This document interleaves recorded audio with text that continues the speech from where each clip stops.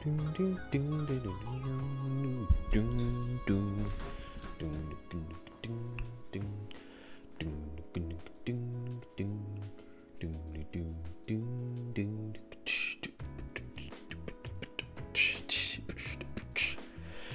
here we go. Here we go. 3, 2, 1. Ah, jeez. Hello everybody, welcome to the stream. My name is Biendeo and you are on twitch.tv/Biendeo or youtube.com/watch question mark equals V, sorry, question mark V equals, hopefully it starts with a Q. If it starts with a Q, I'm amazing. I don't know, it's a string of numbers and letters, and uppercase numbers and letters. Today is the 9th of May, 2022. It is a blisteringly cold day in Sydney. It was like 16 degrees Celsius. It was a scorcher of a cold one. Very, very cold. And it rained a little bit. Not crazy rain, but a little bit of rain. I've been getting, what was it? Illness relapse. What's the term? When, okay, so last week I felt fine, but the week before I was feeling absolute trash. And today I'm feeling like the upset stomach from going on. But that's not going to stop me right now because I feel like, hey, take your mind off it, you know, get into the zone and play a chill game that you enjoy a lot. So today I will be playing some Super Mario. Let's see if I can jump into it in one fell swoop and get the audio as well while we're at it. There we go. Super Mario Galaxy 2 for the Nintendo Wii. I hope you all enjoyed the last stream. Where's the sensor? Where's the sensor bar? I tested this earlier. It's I'm having a field day. Let's disconnect the controller. Try it again. I had a swell time with the oh, no go. Let's give it an unplug. You're gonna hear some Windows noises. That's me. It's not you. It's me. It was working a moment ago. Cause so for reference, I'm running this through Dolphin with the Dolphin bar. Still no go. Still no go. Oh, it might have detected me for a brief moment. Oh, there we go. Am I too close? Ah, I'm sitting too close to my monitor. There you go. That's my problem. Let's test my corners. Yep. Okay. There you go. Some bootleg, bootstrap recording. But nah, everything's all good. So in the last stream, this was the start of the video game, where we're introduced to the face ship. We're introduced to a bunch of mechanics, a bunch of levels. We have the mail toad here, constantly giving you these wonderful letters, with 5 one-ups. For reference, when you turn off the game, Mario loses all his lives. So all 50 lives I got at the end of the last stream doesn't count anymore. But that's okay, because this game is a bit of a baby's game. It's a bit of an easy one. So in the last stream, there was a lot of levels done. I didn't even realize as well, off the top of my head, some of these levels don't have comets. Like, particularly, this... Oh, very important. Very, very, very important. Whoosh. You gotta get those 10 star bits. 8 star bits. Some levels, like Fluffy Bluff here, don't have comets. Particularly, yeah. Galaxies will only have 3 stars or 2 stars. And sometimes that 3rd star is a comet, which, in the case of Spin Dig, it will be. We haven't even gotten to the comets yet, so I'm jumping the gun a little bit. But we'll see some pretty soon enough. So, yeah, in the last stream, pretty much, we're about halfway through World 2. I've done Honey Balloon Galaxy, which means, in theory, I could head into the Bowser level. But we've got 2 more levels that I'd like to show off. Let's start with a more traditional level. You know, traditional for how this game goes. This is Cosmic Cove Galaxy. This one is a personal favorite of mine. It's a little understated as well. Twin Falls Hideaway.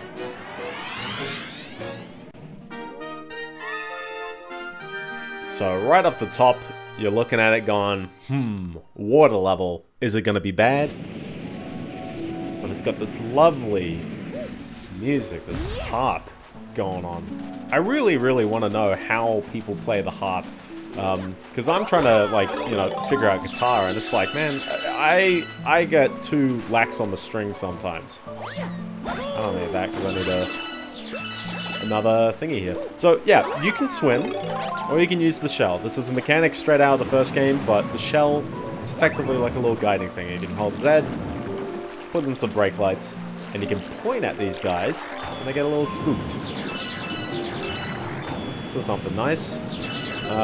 This is probably a level people will point at when they say this is why Galaxy 2 is worse than Galaxy 1 because of its linearity. It's like, yep, here is a corridor. Here is definitely a corridor of a level. You can do this fun jump, which pops you in the water again, just like a little bit further down. You can jump up here to grab another shell. But ultimately, your goal is to just head forward through this planet here. But yeah, no, people will bring this level up in particular, and in contrast with, what's the one? Beach Bowl? Gotta grab some coins. That was some good coins right there. Speaking of coins, how many coins do I need, Mr. Hungry Luma, who's right here? I love the way that they do lead you over here, though. It's a lot more of an open area. 15 coins. I think we got this. Just gotta find some more coins out here. And you want to make sure you do it before you hit that one button up there. Let's see. Who'll be hiding more coins? Are you hiding some coins? You're hiding some starbits. There's bound to be some coins around, including this comet medal. Let's grab that. I wanted to grab the shell there. But yeah, nah. So yeah, it's a blankets out kind of day. It's definitely a keep warm. Don't go outside for too long, or rug up, or do whatever you must to make sure you keep well in this cool weather. Unless you're in, you know, the northern hemisphere, in which case probably having scorches right now, the hot kind, and that's cool for you. I'm jealous. I would prefer to be melting in sweat than to be freezing indoors, I guess.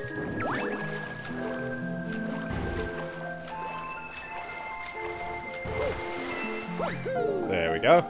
It's not too bad to get the coins, just making sure you don't hit that button, because that button, you know, when I get to it, you'll see what happens. But let's feed this hungry Luma. He's a very hungry boy. That's the stuff. I'm so full. I'm gonna transform! Ah! And he heads off into space. Aren't we all in space, technically? To form, what is that? A planet, I guess. This is the second game. You'd think you'd have caught on by now. That's okay. And on this planet, we have... Think you can catch me? I'd like to see you try it, boyoing. Oh boy. So everyone's favorite mechanic, trying to catch the rabbit. Now the rabbit is crazy fast. Whoops. And you gotta deal with all these dudes. This kind of planet makes me have that feeling that they know it's a sequel, so it's a little bit trickier. Your goal here is to detect this button here. This is actually what the other button does. It's not temporarily. Allows you to skate, which means, one, you can kill these guys with just a kick. You can spin to speed up while skating, but it's a little precarious. So I'm just gonna... Oh, I'm gonna go for it. There you go. You want to be a little careful. Oh, hey, you got me. Take this boy. And here we have yet another Power Star. As they say in France. In France? Who knows? Let's have the chat on my dash so I can peer at it cautiously. You know what I mean? But yeah, nah. The illness is not like... I mean, I'd rather a lower illness than an upper illness. An upper illness just makes you feel terrible. A lower illness just makes you feel anxious. You know what I mean? Like, you don't... It's not comfy, but it's not... You know, you can think, and you can speak. So, that's all fine. So, Twin Falls Hideaway. Haven't I seen this level already? Yeah, that's right. We're back in. So, Second verse, same as the first. But yeah, no, so, yeah, a handful of the levels, potentially this one, if I saw that correctly, might only have, well, sorry, they might have 3 stars, and the Comet Medal, while, yeah, you want to, you know, you need to get the Comet Medal for every level, you don't actually get a Comet Star right away. They're going to be necessary for very later on, but we'll get into that. And especially, we'll get into that when comets are introduced in this game, which I am amazed they haven't yet been introduced. I was having comets, you got comets after the second hub in the first game, right? I remember doing the Dino Piranha speedrun, like, pretty early on. Maybe it was during the first hub. So anyway, your goal is to hit this button. We have frozen the planet. Yippee! It's frozen solid. Use the stick and shake to start ice skating. People who shake with the nunchuck and not the Wii remote. So yeah, so you can do the skating. It's the same skating mechanic as before. The reason why you want to, you know, not do this before getting the coins is because how do you get most of the coins? There's a few coins still available, but not all of them. Let's wall jump up this waterfall that's now frozen. And that's the star. I guess that's, maybe that's the other thing people will say, is like, oh, it's linear, because, like, the star was right there, man. It's not the crazy longest level out there, but it's a nice fun one. And now you're looking over there going, what is happening over there? We'll have to save that for another star, won't we? Yeah.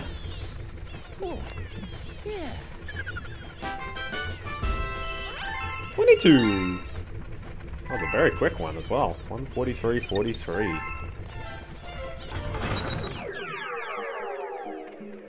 So, there's another middle star. Let's grab that middle star. Very important. This is exploring the cosmic cavern, not canyon, cavern. Now you're looking at it going, ah, Nintendo's weird fascination with two-dimensional levels. They just went right back to two-dimensional levels, and this game's got a lot of them. I don't think there were really too many. But Bloomer wants you to get him out of here. Now the planet is still frozen over from the last level. In fact, I forgot to even talk to this guy. This little guy's trapped in there, so everyone's out looking for the key. Find the key, he says.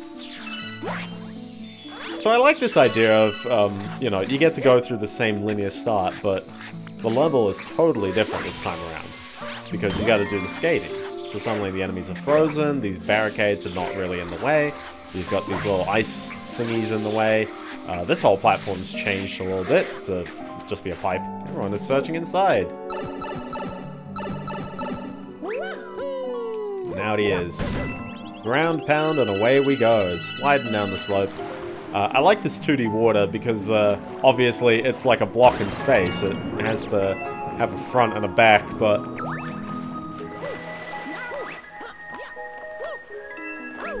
I guess given the angle, it's convincing enough to not need that. But you know what I mean? Like, there's a lot of like cool bits involving using 3D in a 2D context. Look at this penguin. What is he doing? Whenever you see a switch, spin next to it to flip it on. You never know what will happen. He says next to a coin.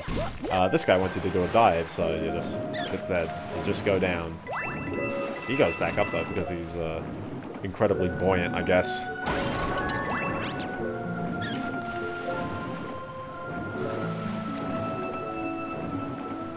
We keep swimming, we keep going down, and wouldn't you know, there's a fan propelling you across.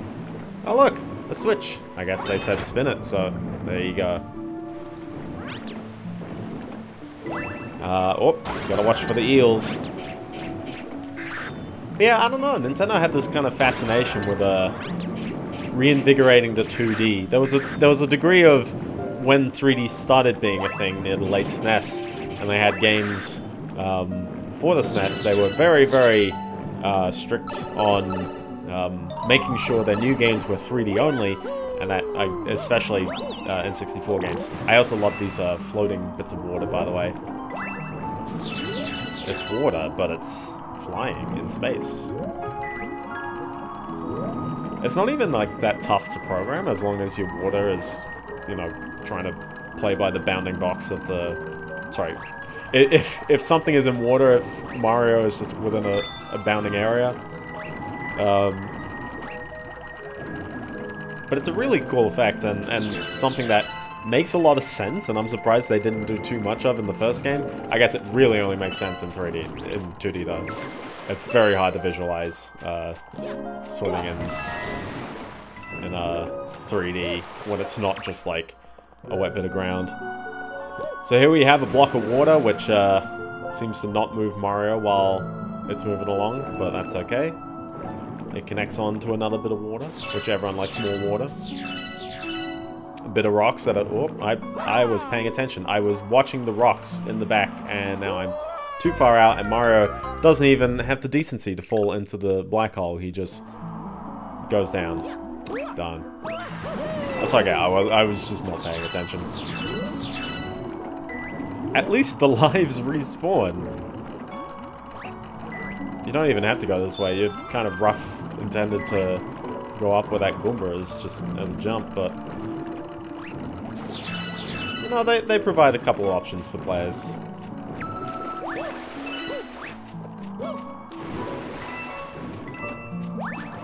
There we go. Alright, back to the rocks. They're definitely not that far away from Mario, but... I think some of them are in the water. I think that's the effect they're going for. The worst part is the key was right here. I was just right there. Oh, oh, why was jumping out of trouble? A struggle? It's a struggle trouble, a truggle, if you will. Or a strubble, a better term. Lots of star bits for the hungry person. And wouldn't you know, this pipe leads right back to the Luma. He's very happy that these little bits of octagons respawned. Thanks, it was more humid in there than you think. Listen, man, captivity is not great, but, you know, nothing is worse than the humidity. Oh, who is this fella? Suffocation. I can't go swimming because everything is frozen. Oh, Mario didn't even see that. Working on this mission, I'll find a star. I can't keep doing that, sorry. Oh, look, there's a star over there. Yep, I knew it all along. Wow. The glow would be a bit of a tell. Well, it's over there, and I'm over here. I love these little enemies. They got little glowy bits. They jump around. Alright, so what's the trouble? Well, only one of these spots can be dug over to the other side. Now, if you spotted very carefully, I think it was this one, and if it was not, it would have been the one. It was the one over. You get to play a little bit of mystery roulette.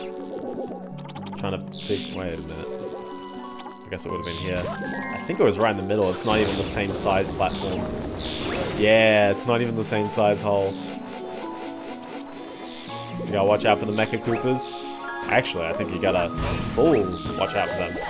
Maybe this is a rough tutorial into telling you that you can ground pound while holding this thing. Because you can't, awkwardly, you can't drop it. So you can't spin. But there's never a need. There's never a need to spin with it.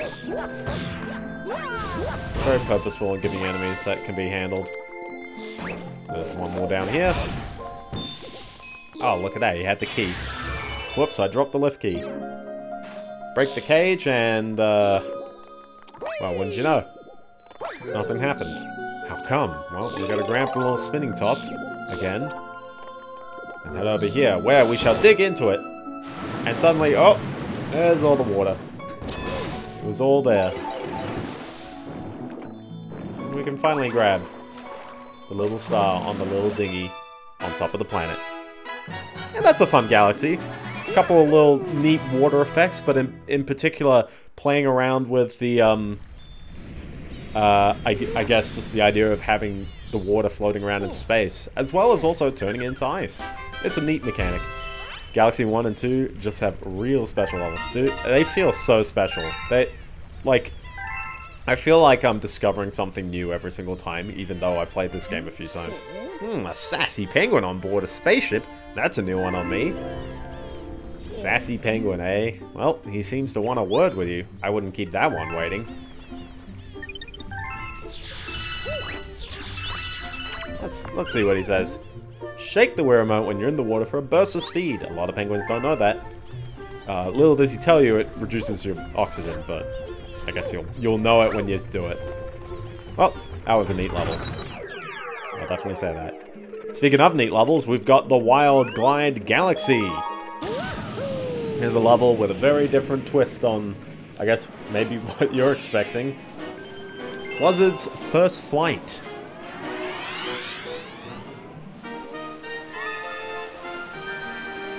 There it is. Now look at this guy. I don't know why. The first time I saw this guy, I thought it was like Ho-Oh from Pokemon. He's a little different, and obviously Nintendo does not directly own the rights to Pokemon. They have to ask for them. Galaxy 1, a big galaxy with a lot of levels. 2 has far more variety in my opinion. I definitely agree. I think Galaxy 1, the levels are larger and expansive, but there's a bit of overlap, and it does play it not safe necessarily, but it'll teach you how to glide.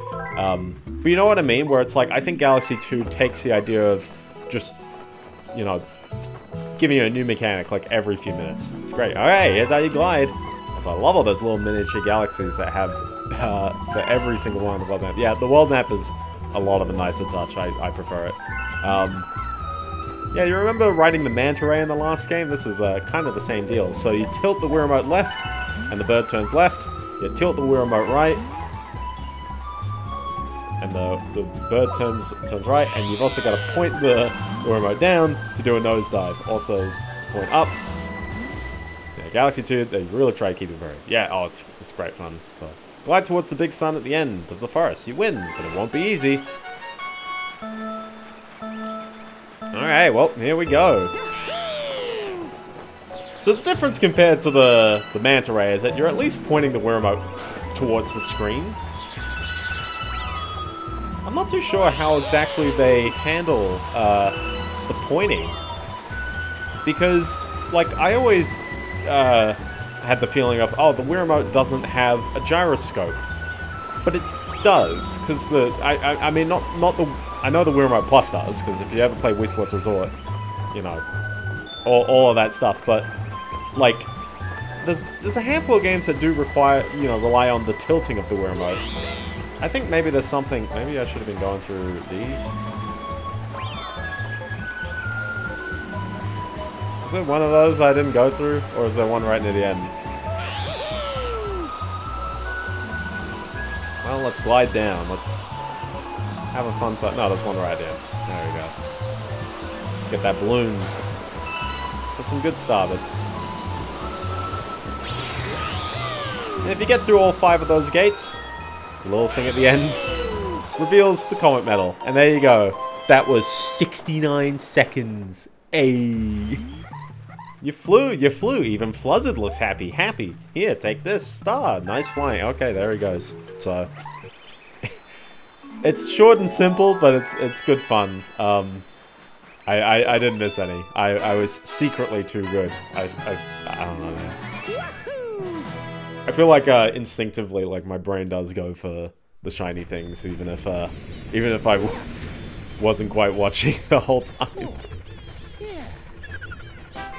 Fluzzard's First Flight in the Wild Glide Galaxy.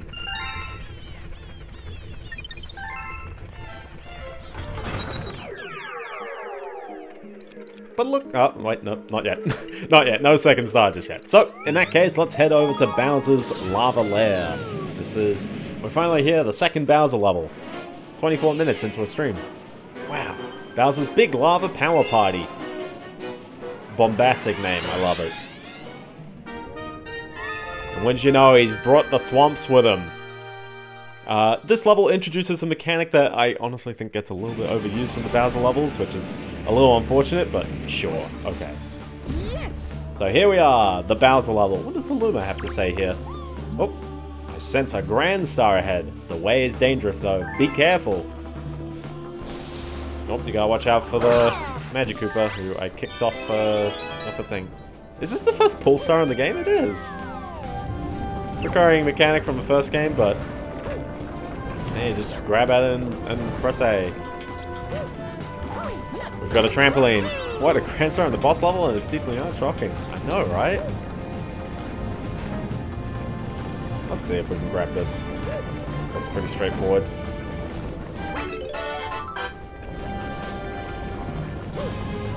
This game introduces so many new ideas, like, you know, we're using the Mario 64 Bowser music yet again. The rendition is great, but, you know, there's somewhat a desire for differently composed music. Just make sure you jump on that so you don't panic. Oh. Hi there, Mr. Captain Toad.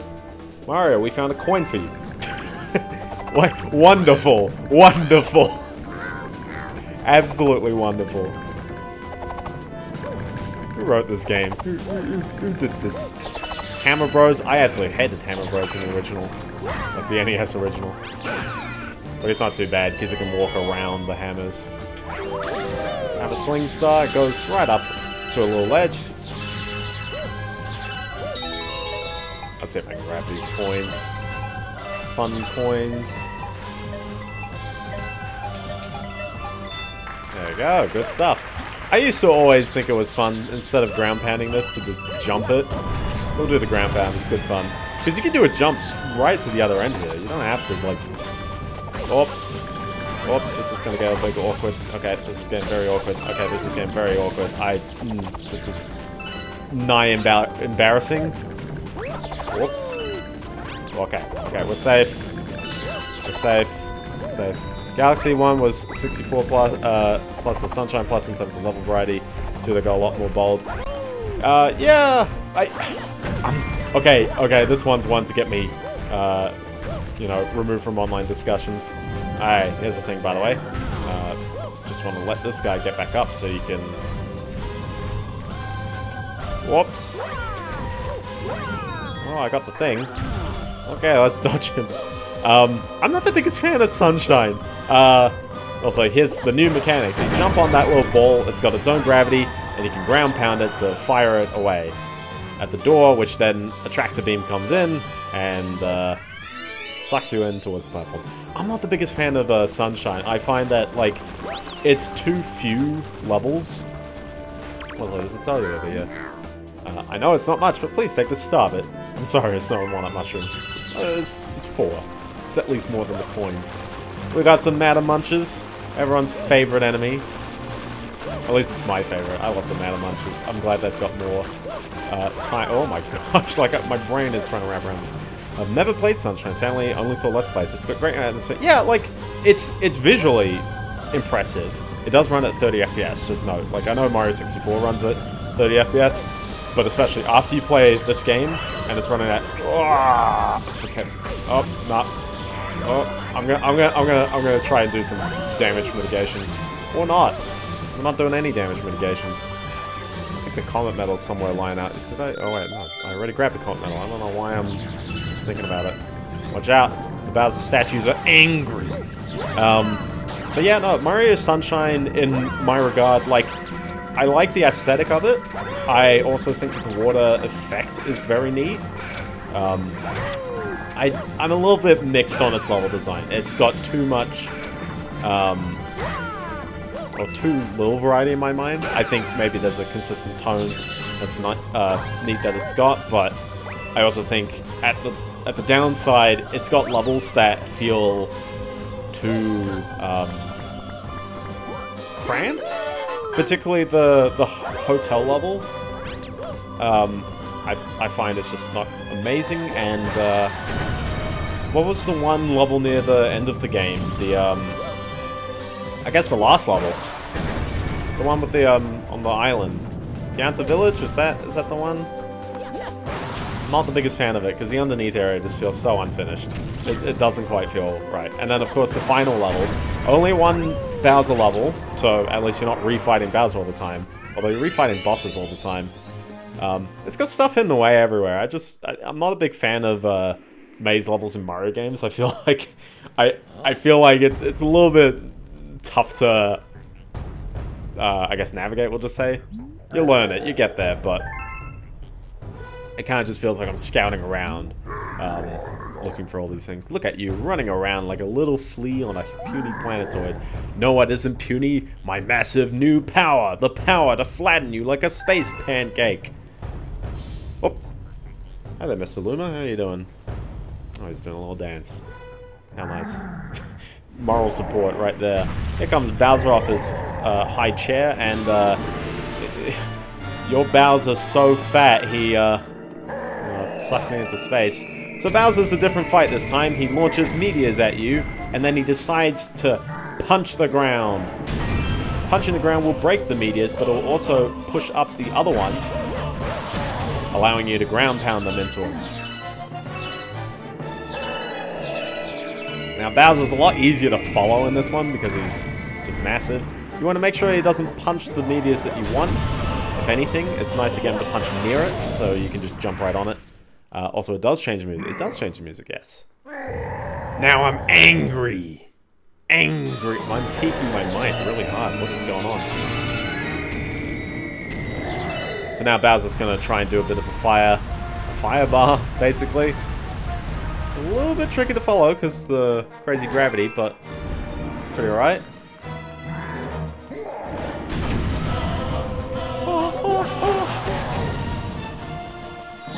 Definitely gets you hyped, although I think my issue with these fights is that they're over a bit too quick. I think the music's great though. It's got a lot of developments, a lot of like places that I can go to. And the big gong in the soundtrack in the orchestra is great. Hit him again. It's 2 sets of 2 hits. It's a bit of a weird change up. But the Grand Star comes out of him and he just becomes tiny. Just so that Mario can laugh at his still triple Mario size. A lot more fun than Galaxy 1 fights. Yeah, I think they're here and there. I think they're too easy, these fights, because Bowser doesn't hit you very much.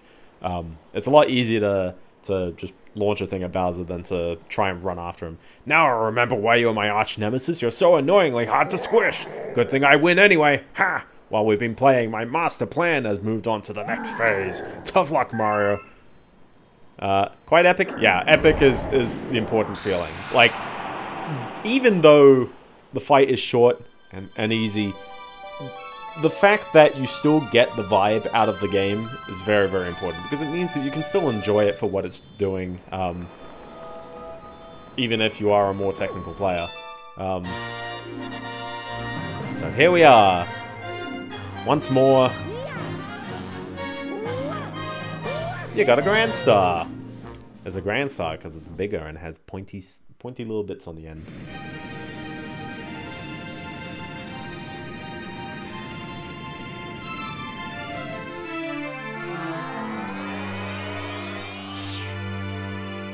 And I launched the star into space. A portal to the next world opened up. Wow. And a comet medal, just for show. And some coins, just for show. Well, how about that? You fought a giant monster and then he turned tail and ran off, right? Well then, let's get on after him. With the power of this Grand Star, we can keep going through time and space, no problem. So it sounds like your special one is still with that monster, eh? Well, let's not just sit around getting older. Let's get going, Captain. Captain? Yeah, he's a Captain now. So, with another Grand Star, we shall travel forth into a new world. I always like the idea of the Mario games becoming larger and larger. You had land, then world, then I guess they jumped into Galaxy as like the next bit, and then we're doing worlds of galaxies, which is kind of interesting, but yeah. Wow, an entirely new world. Looks like the path splits up ahead. Hey, don't look at me. The captain makes the choices, am I right? Blubber, your pants are so tight, man. Now, this is kind of interesting. We've got a little barrier here that requires 28 stars. Hang on, we can't get over there just yet. We need more juice from the power stars. Did you miss any power stars back there? Go check out some of the previous galaxies if you need to.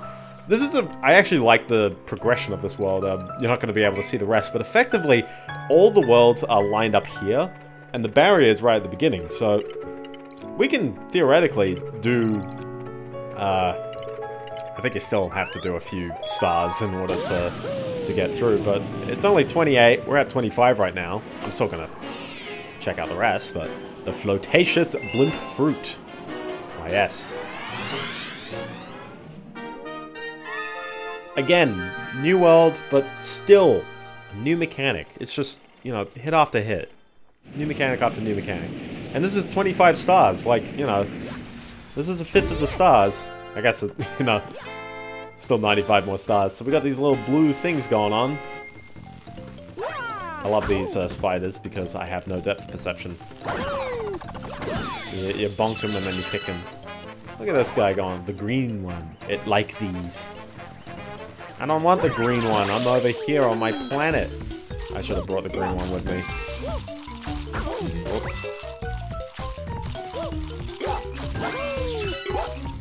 I should have actually brought the green one with me.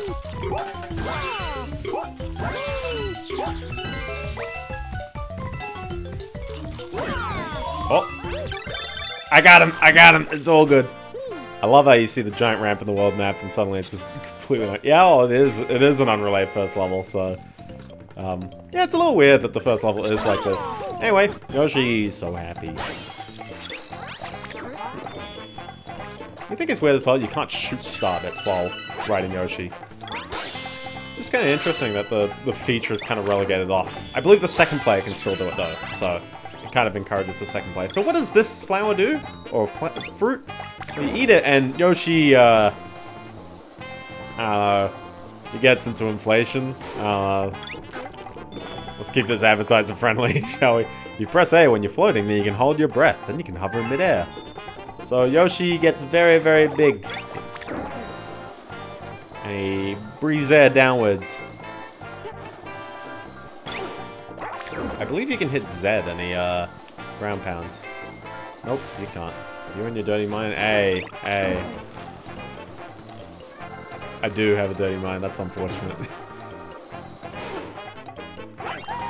There we go. So, alas, here we go. Alas? Out of the tree. I love this giant tree plant. It's like, here's a tiny little bit of ground, a massive tree growing on it.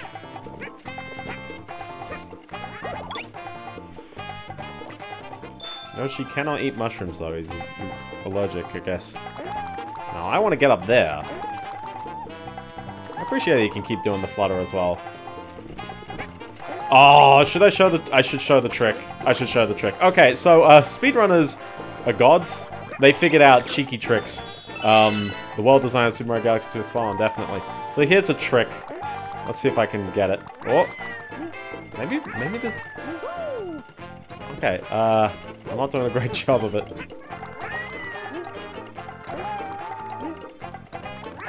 Did it only affect the PAL version? Did it only affect the PAL version? There was a... I know the endless flutter trick, but I'm not doing a good job of it right now. I remember you had to crouch. You had to crouch while fluttering, but there was a timing. There was a timing. I'm not quite getting it. So, yeah, this is a bit of an exploit that I'm trying to accomplish, but I'm not doing a good job of it. But effectively what the trick is that when you do Yoshi's flutter, you can crouch in... like, somewhere along the flutter. There's a timing. I've completely forgotten. And, that allows you to kick in with another flutter, higher than you started the last one. While on Yoshi, hold A to flutter. Before Yoshi have to give up fluttering, press Z quickly, release A, and press and hold it again to flutter. Keep doing it, and Yoshi will be flying. Let's try and bump up on the top here, just so I can... oh. I got it once. I got it once. It's a very particular timing, and you gotta...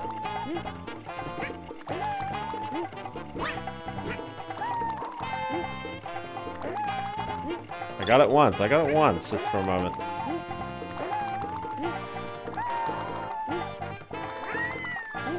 Speedrunner thing, chain 30 it does. I mean, once you know the rhythm, I think it's easier to see it. I'm not gonna keep trying it, but you can definitely use it to do some real crazy exploits, some real crazy stuff. Because effectively, you can fly. You can go wherever the heck you want. Which, in a level like this, it's not too. You can't do too much. But in, say, the Yoshi Star Galaxy, where the gravity is pretty normal, being able to kind of go wherever might mean some very interesting things.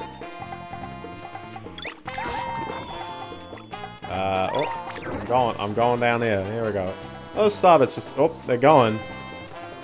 I think you can fall forever here. Like, I think maybe, oh no, there's a bit there. Maybe if you dodge it, you might be able to dodge it. Well, up I go. I don't think I'm gonna make it, so let's grab that. There we go. Good stuff.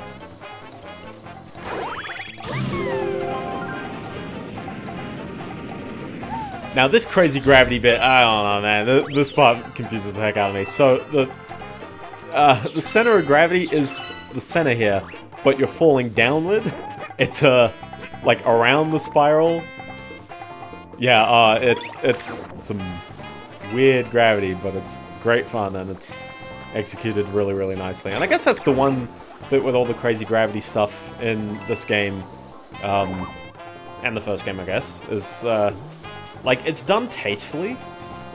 There's games with crazy gravity, like you know, Ratchet and Clank does it, Serious Sam does it. If anyone didn't play the HD versions,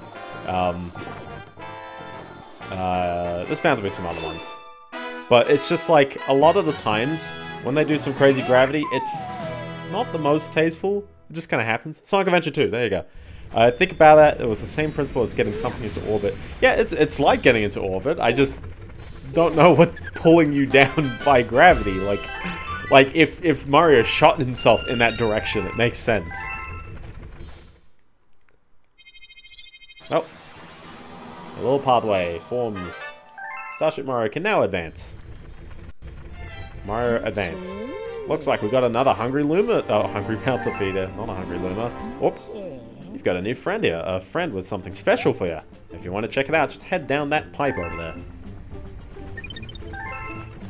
Which ear was that? Was that the left ear or the right ear? That was this ear. Yeah. Let's check her out. Ah! Luminally Luma Bop. 30 starbits for one spin! Welcome to the Luma shop. Care to spin a chance cube for only 30 starbits? Go into the ear. So yeah, you can feed this guy 30 starbits, and he transforms into a dice that he was holding. You only got one. I got one life. Worth it. And he comes back yet again. So you can get 7 one-ups out of that, which is crazy good, except it's a one-up. It's, you know, kind of mood. I don't think one-ups are worth that much in this game, but that's okay. But look, a second star. I guess there was the tree. The tree was there. Tall Trunks, big slide. There's 2 stars, and we're still doing something fairly different. This one gives people PTSD if you remember the comet on this one, but we'll get there when we get there. For now, let's start off. No more Yoshi. Yes. Let's see what these fellas have to say. This place, sacred. Our people, brave. Green stash, ran away. Okay. The star, courage. Our people, much courage. Our people, whittles. Is this the same? Is this the same? Yeah, it is the same. Alright, let's see if I can do it once more with feeling. I did it with feeling last time.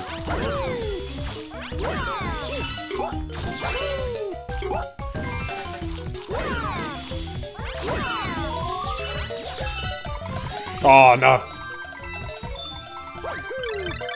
I got it, it's good. It's good. There we go. So no more Yoshi, we've just got...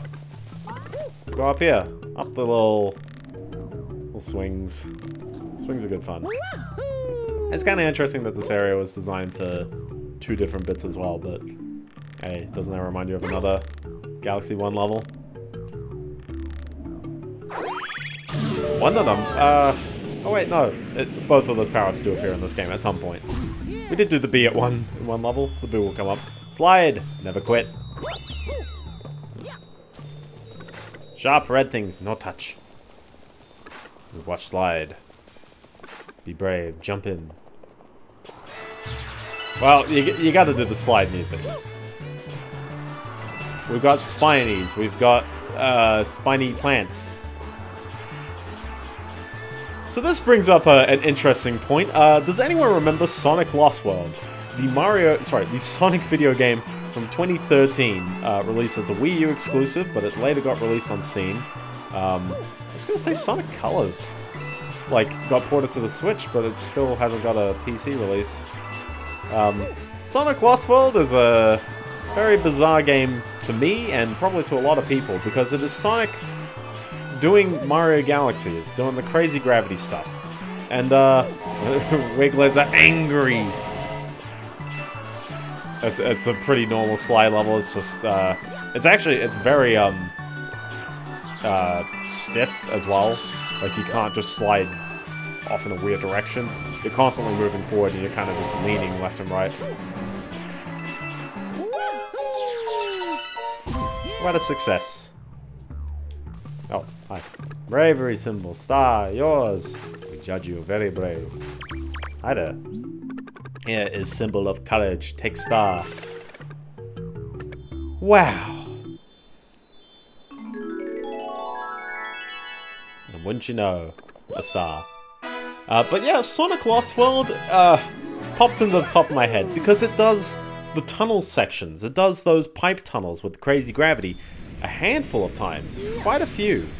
And I remember one of them, at some point in the game, that game was a complete blur to me. But at one point in the game, like, the slide level was legitimately horrendous. It had this one, like, underneath bit, and it was so hard to understand what they were intending with it. It's like, oh, you could, like, you could do, like, a side jump. Or, yeah, you could jump up some walls, and then you could do, like, a side jump. You could do side wall running. It was very, very confusing. So, I think he wants to talk to you about comet medals. Go give him a listen. Shouldn't take long. So yeah, I'm not playing Sonic Lost World on this channel. I've got bad things to do with my time, man. Hey! You've got to be kidding me! You've got to be kidding me! What was that? What was that? What? Excuse me? Excuse me? Excuse me? That was... there were 3 1-up sides. Collect many comets. Comets arrive. First time in Galaxy. Always one comet medal somewhere. Look hard. Find. Isn't that kind of interesting? The comet medal is always in the first star. At least, if you understand what he was saying there. So what does he mean by that? Well, he means if you know, go back out... Really? There's no comet? You introduced that idea, but you don't actually have an example. To the Cloudy Court Galaxy, we go. Cloudy Court Galaxy is a galaxy that I think a lot of people actually do really like. Head in the clouds, here we go. But I think people really like this one because it toys around with the cloud flower in a much more applied way.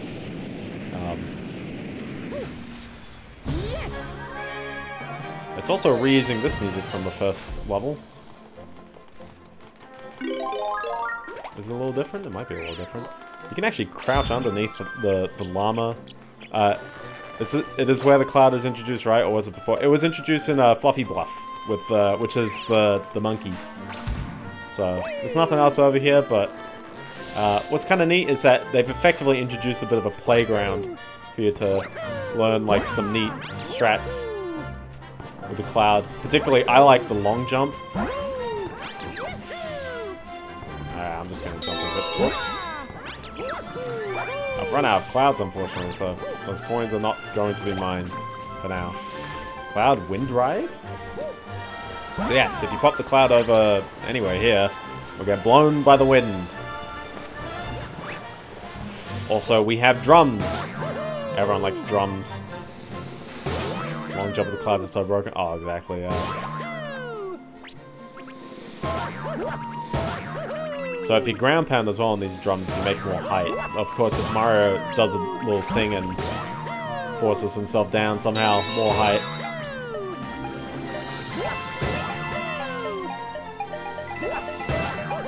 Oh, I didn't get him. Ah, darn. I also love this hi-hat here. It's a fun, like, little shimmering effect, and then... It's a great effect. They don't even do this, this, like, percussion instrument thing for any of the rest of the level. They just throw it in here, so...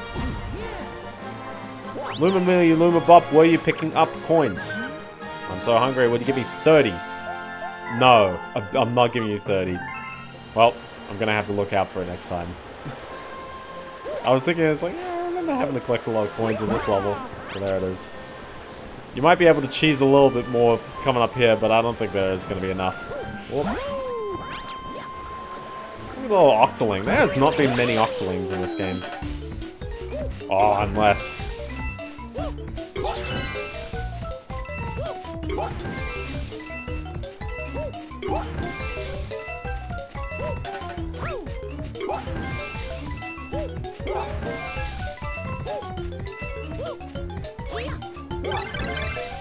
Ah! But I'm thinking like, well, I skipped about like 3 on the way there. Oh, my face! Yeah, like as long as you're not going... Oh, my face! Oh, that's actual death. Well, we're really not getting that Luma. We're really not getting that Luma, because lose a life, lose the coins. What a shame. What a shame. The worst part as well is that was like bouncing on the trampoline and just not being in the right spot at the right time.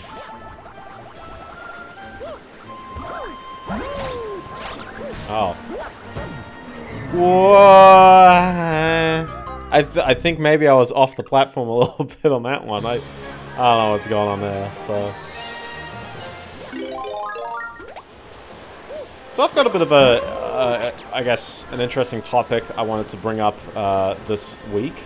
There hasn't been anything too crazy in gaming news, except some guy on 4channel, I'm going to say 4channel because it's on the safe boards. Oh.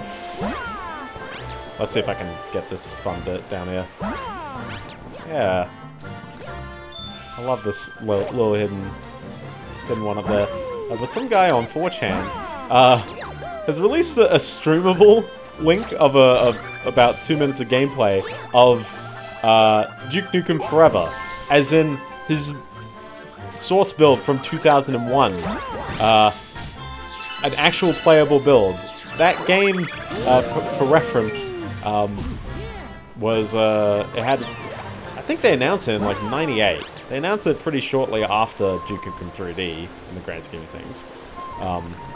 And it was kind of just mentioned, I don't remember too much going on, but it has a trailer from 2001 that showed off a lot of like really neat features, particularly, you know, looking like a first-person shooter from 2001 in the best way possible. And then kind of radio silence. 3D Realms died off, the assets were seized, the game was kind of going through a lot of crazy dev hell.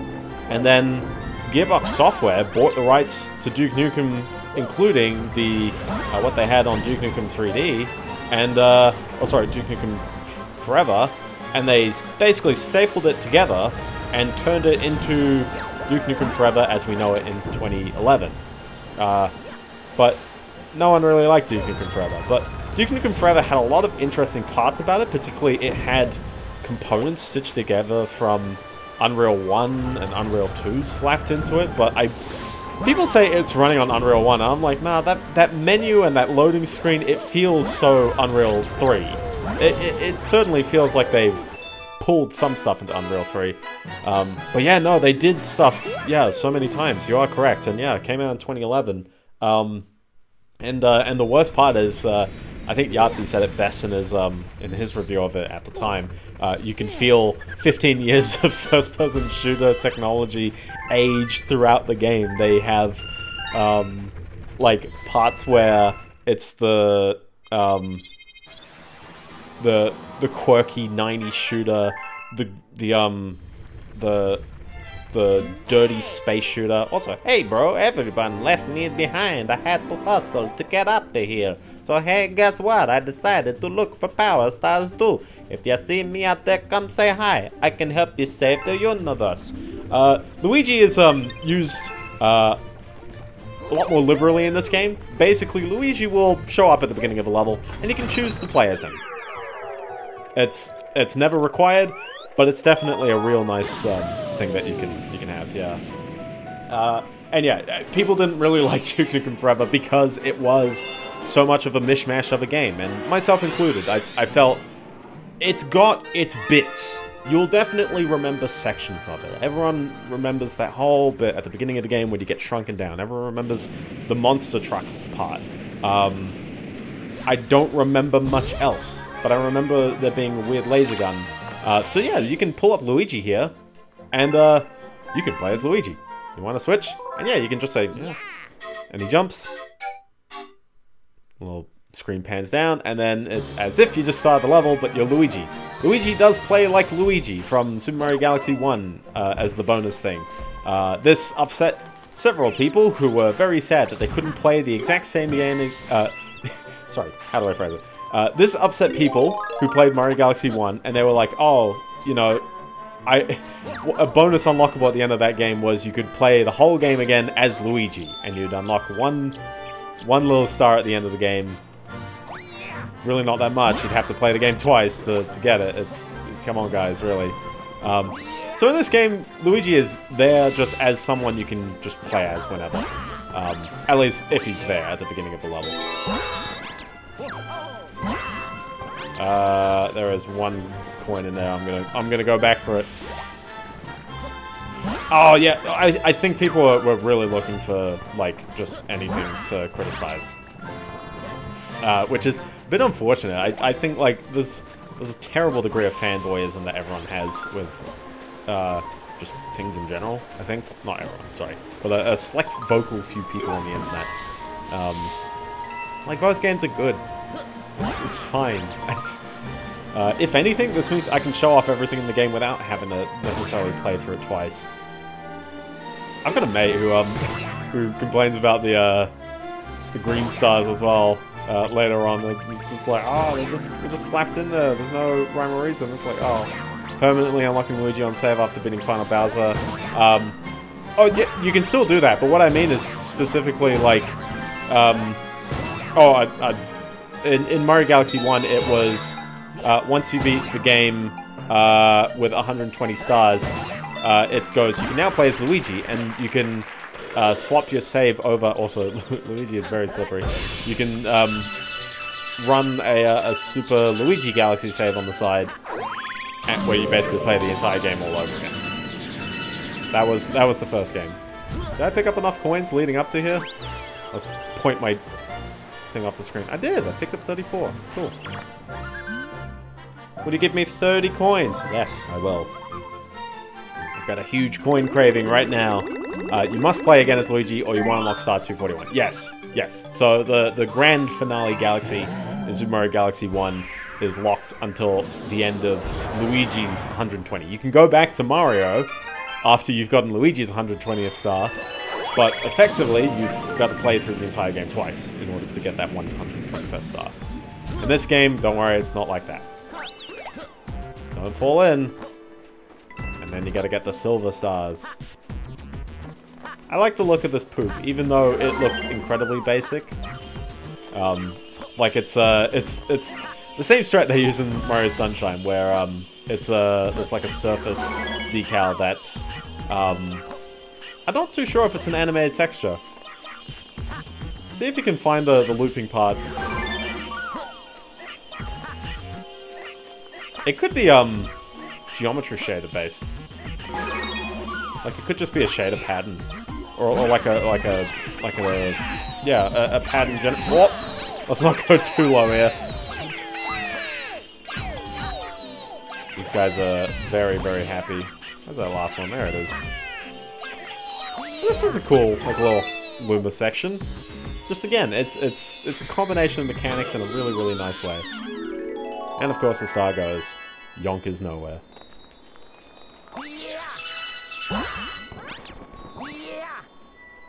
Bravo! You did it! Luigi is happy, as always. So what do you get as, like, actually doing Star as Luigi? Nothing, really. It's just for funsies.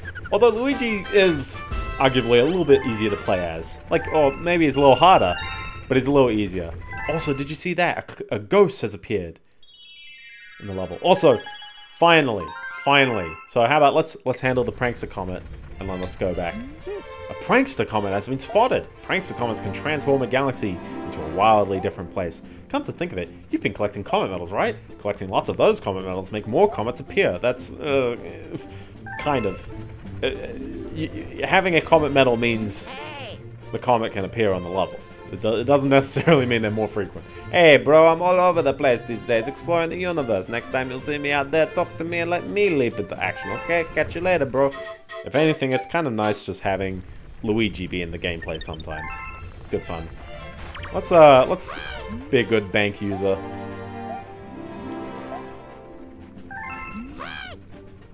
He didn't even get any interest.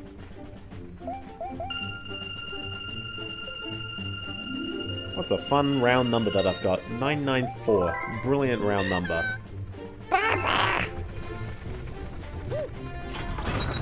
want to know what the rate on that interest is, so...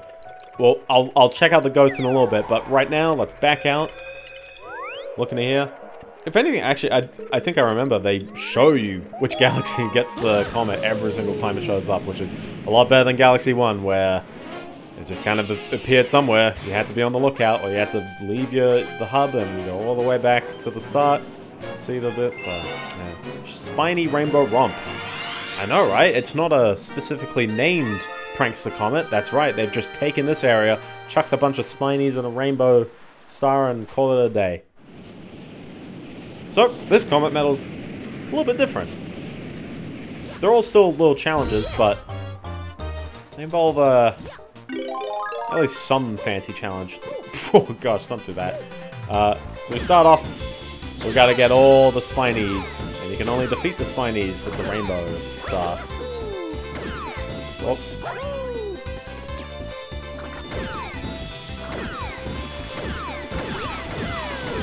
I just want to get that corner. Even though they're using the Manta Ray music. It's not too tricky, because most of these spinies are lined up, but very awkward near ledges. Also, they don't go over there. Oh my gosh. They don't go over to where the star was. Well, yeah, kick all the spinies, and there you go, there's a star. So you can't go over here if you want some star bits. The star bits. There's not much more I can say. Oh, you're not even able to get up there. They've made it illegal. They've actually made it hard illegal. Oh, Mario's struggling hard. Stuck in the mud. But yeah, no, so the Duke Nukem 3D Source leak. The guy is teasing that he's going to leak the source. He hasn't actually, at least last time I checked, all he had was the trailer. I think he did a couple of screenshots in the thread as well. But the gameplay, what was the gameplay? Well, it looked like 2001 incarnate. It had the wonderful blue, just like hard-colored, like GUI going on. It had. Well, I guess I am returning to this level, technically. Am I just gonna, like, tick off all the comments in the stream? I guess I am. That's how it's gonna be. We get a little bit of progress, and then not much progress after that, so...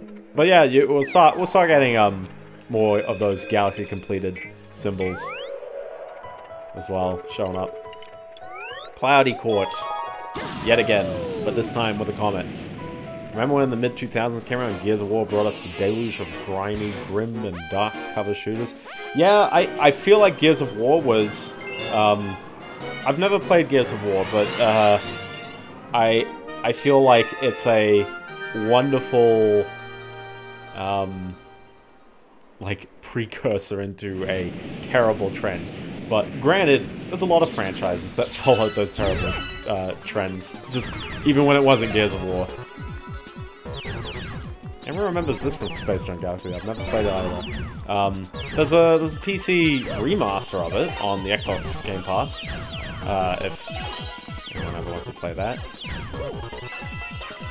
This is pretty easy enough. Also, again, is a comet that kind of does its own thing in the same area as the level. But it's not actually, like, just the same level all over again. It's at least something different. And if anything, it would be playing like its own... Oh, what the heck? Just had a drop come down from my ceiling. That was kind of weird. Like a water drop. That's a bit ominous. Biendeo dies an unfortunate ceiling drowning. I've got to keep an eye on that. But what's the time right now? 9:35. I'm gonna look back at my stream. I'm gonna tell my landlord exactly 9:35. Drop of water came out from the ceiling. Is it raining where you live? I have an apartment above me, so that'd be very weird. Oh, this thing as well. This thing as well. This is the one. So I think an infinite number of these cosmic things appear here. So how about let's hit it once, just for funsies. That's the fun bit. This is the fun one that they showed off on the DVD. And you can actually see some of the stars that just died off because you can't have too many on screen. But that's a fun one to do. Yeah, I guess it will shape the genre for a while. But yeah, it's interesting, and especially in the realm of first-person shooters, it's so easy to just see the trends. To just see, like, here's a game, it just influenced all these other ones. Go check your ceiling now. Like, it was only one drop. I can't see any, like, where potentially the people above you. I can't see anywhere right now. If I see another drop, I'll definitely, like, be like, oh, okay. When I moved in, there was a line, okay, by the way, as well, I've gotten into a bad habit of doing hand gestures while I'm doing Let's Play commentary. There's no one to gesture to. So here's the thing, I gotta show off the ghost on that. Grab a chair and a flashlight and check the ceiling. It's a well-lit ceiling, but yeah, there was like a, it's not like a water line, but it looked like a crease on the ceiling. So let's just head into the first star again. I know I've got all 3 stars here, but I just want to show it off. So, it said a ghost has appeared on this galaxy. When you take over Luigi, again, by the way, when it drifts, there has to be a lot of water in the ceiling already. Yeah, that's the bit that's got me a little concerned. I'm pretty sure... Who was the ghost? I thought the ghost was at the beginning. That's the part that kind of confused me just then. It was this galaxy, right? Better check now. Water damage is terrible. I'm doing tenant work as well, so I know it's a terrible philosophy to be like, oh no, I can wait, but like, it's definitely something where it's like I can check at the end of the stream.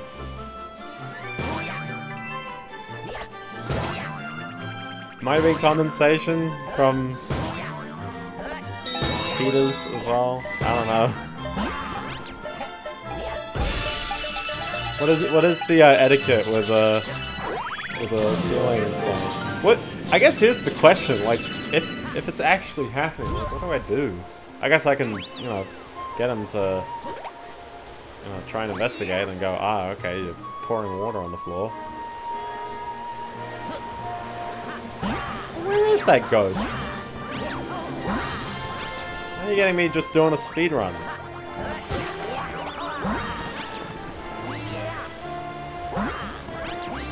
You can do some fun long jumps with Luigi, yeah, I'll tell you that though.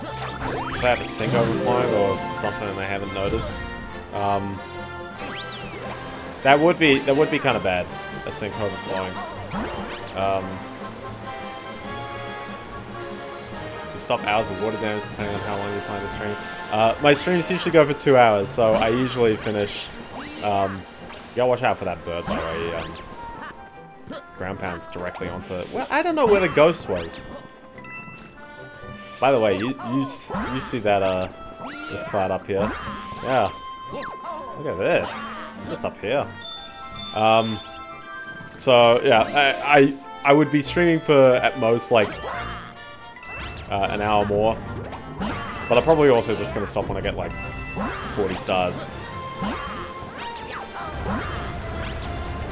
Oh, it's gonna catch me out. I don't know where the thing was. I just played the same level again instead.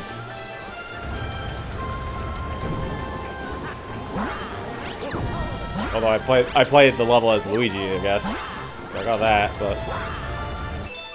Well, there's a transparent star. I don't know where the ghost was off the top of my head.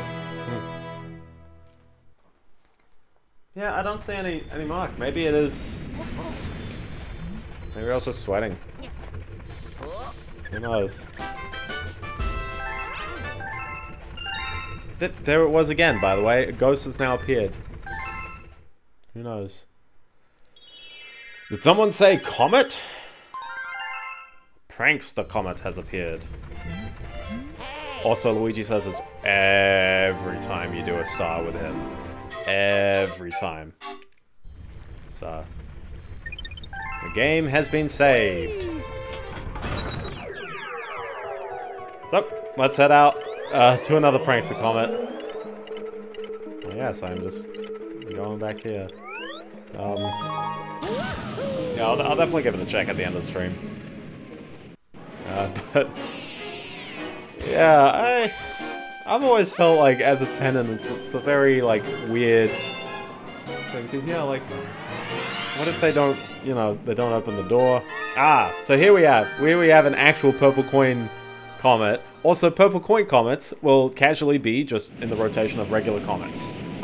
You'll be pleased to know as well, you can get 120 stars before you beat Bowser at the end of the game. You've got 57 seconds, because the clock starts counting before you even get control of Mario. And you get these little comet guys going at the same time, so it's a double trouble. Or triple trouble if you think purple coins are bad. But there's no exploring purple coins. Like, there's none of the, not freeze flame, not beach ball, none of that going on in this game anymore. It's pretty run-of-the-mill. The purple coins are very challenge heavy, which I think is probably for the better, because I wasn't the biggest fan of finding every single 100 coin. Which, by the way, as well, while we were on the subject of Mario Sunshine earlier, one bit I absolutely hate about that game is the blue coins. So every level in that game has 30 blue coins, and every 10 blue coins you collect, you have to then talk to a guy in Delfino Plaza, and he trades you a shine. That is 24 of the 120 shines behind the blue coin collectibles, and the blue coins are they're just littered around. There's no reason to it. Some of the purple coin levels in Super Mario Galaxy 1 pretty relaxing to do. Yeah, I don't mind them for especially like freeze flame, like that, or beach ball. Freeze flame's kind of annoying because you got the bit at the back, and if you don't do the bit at the back first, then it's a bit tense because then suddenly you've done all, you know, you've got 96 coins and you're missing this one little bit. The beach ball's pretty alright because it's not too easy to fall off. The Ring Galaxy, and the Ring Galaxy's alright, but again, same deal with when you're dealing with that one like egg shell part, but not the center, because the center is an egg, isn't it? The one with the water and the tree. Yeah, that's the one. Yeah, I forgot the name of it as well. I know the one you're talking about. Digger Legs Daredevil Run. Okay, we can't have all the comets be some unique challenge, so they've still brought back the Daredevil runs. So for reference, the Daredevil runs were you have one hit, your health becomes a 1. But they're nice enough to send you directly onto the level. Now, I don't think I took a hit on this guy at all.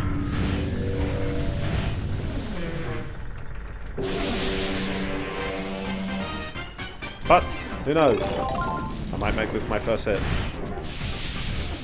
So, second burst, same as first. I guess the thing with these stars is, yeah, it's the same star, but it's a bit harder. And yes, he does fart. I thought I was going crazy last stream. I was like, I'm hearing a fart. When he drills his thing through the ground, he farts. Bonk. There we go. Now he's over here.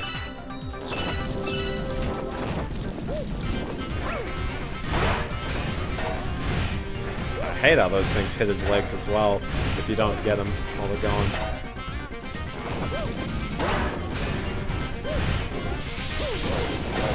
Easy money. Easy money. He's not that tough a boss, but sometimes the loose hit does come in. But it's not too frequent, so...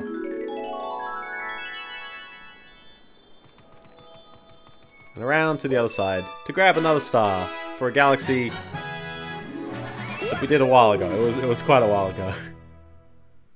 Yeah. But yeah, no, the Duke Nukem 3D thing, or I keep saying 3D, the Duke Nukem Forever thing is very exciting. Super Mario Galaxy 2 really is a game where they realize the best thing to do is combine 2 and 3D. Oh, definitely, definitely. I love the mixture of the parts, because I just feel like there's a lot of really neat ways to combine the mechanics into a 2D perspective. And also I feel like it was around this time that people did start realizing that 3D wasn't amazing for everything. There are some things that just can't be conveyed in 3D. You cannot make, like, the platforms feel quite amazing in 3D. You get stuff like Mario 3D Land, which came out just after this, and definitely was in development. But effectively, they'd have to slow down the game a little bit because they gotta add a little bit of... And also, the geometry in that game is rather simple. Which is not a downside of that game. It's a great game, but it's definitely one where, like, you can feel the limitations. Good 3D was still norm. Also, yeah, we gotta get all the crabs in 60 seconds. Now, the crabs are a little annoying, but you get a rock. And yes, why not have one of them, or a couple of them give you one-ups. It's just a chillin' one-up. Good 3D was the norm. Yeah, definitely there was a, like a setting in period, or not a setting in, but a teething issue with 3D. Mario 64 is a great game when it got 3D right, and a pretty okay game at the time. Well, actually, it was still pretty good overall. What is going on with the camera there? It was a pretty okay game by today's standards when the 3D was not quite working out the best. Oh boy, oh boy. Am I gonna do it? I don't think I'm gonna get it. Nah. Oh, Mario died. Super Mario Galaxy 2 in 2010, when actual 3D had stopped improving in leaps. Since then, it had only been in small steps. I think around the time retrographic and stuff like that. Yeah, you definitely had the indie influence of stuff like Super Meat Boy and Braid, and what was the other game in Fez? That was the other one, indie game in the movie. But there were other ones. N+, that was some legitimate game slowdown, by the way. N is like a classic one for me, and actually you had like real good quality Flash games. Maybe I'll do a video on wonderful Flash games that I remember as a wee young laddie. Alright, I think there's 3 left. It's that one. There's one there. Oh, he's dashing. He's dashing.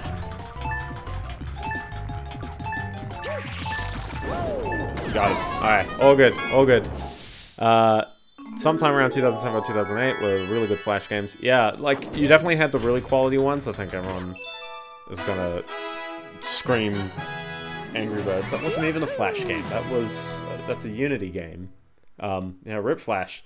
Flash as a platform has obvious problems for security on computer, and obviously I appreciate that we've moved past the plugin based days, because it means that nothing's gonna, you know, absolutely slog down your system. By the way, you like how this one star, just casual galaxy here, this one idea galaxy gets a star? Oh, Toad is happy as well. A letter addressed to the baby Luma has arrived. To my lost Luma, I hope this letter reaches you in bright spirits, little one. This should be some help on your journey back to me. May the stars shine down on you. I wonder where that laugh was from. Wow, there were 50 star bits attached to the letter. No return address, but I hope I get to meet this mysterious person soon. Oh, that's wonderful. So let's go back up to that. But yeah, no, there were some real good Flash games. I think the highlight ones that I can remember was obviously Crush the Castle. Or was it Castle Crush? No, it was Crush the Castle, not to be confused with Castle Crashes. I was a real big fan of what was the one? Gemcraft is one. I really want to get it on Steam. I really want to get Gemcraft on Steam because I absolutely loved that. There were so many great tower defense games on Congregate. Desktop Tower Defense was another really, really good one. Yeah, Angry Birds stole the idea completely. So, by the way, yeah, here's a purple coin mission, but let's chuck a time limit on it. This is the perfect comet to do because it's like, oh, you've got to maximize how fast you go through this terrain. You can only like swing your, swing your Wii remote like every second. You've only got 180 seconds. You don't get too much time to keep doing it. Oh, I'm gonna do a far jump. But yeah, I'm trying to think of another one off the top of my head. There's some decent point-and-click ones as well. I remember like one of the escape room ones. I can't go ahead without saying like anything by XGen. XGen did really good stuff. Motherload, Stick RPG, both of which have Steam super versions. Decision was a game I really liked. Which one was Decision? I remember. Okay, I also remember being an absolute fan of who was the guy's name? JMTB02? Was it 02 or 05? No, it was 02. So he did such games as Ball Revamped and 4 Second Fury, which I really loved his dedication into that. Ball Revamped is like just like a secretly like nice game I enjoyed. Decision was a complete top-down zombie shooter. Oh, it was like what was the one? It was called Box or something. There was one that had like very boxy characters and lots of good rotational sprites on them. And it was a top-down shooter as well, a zombie like horde shooter.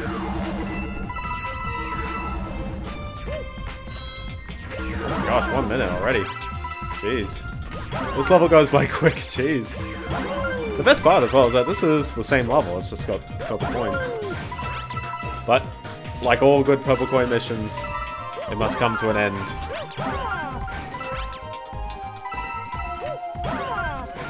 Okay, I'm playing with fire right now. Alright, playing it safe. Play it safe. Must be another one off the top of my head.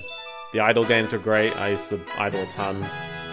Trimps, actually. Trimps just got on Steam. I think Trimps actually might be an older one because it's like a HTML5 kind of game. Rebuild 1 and 2.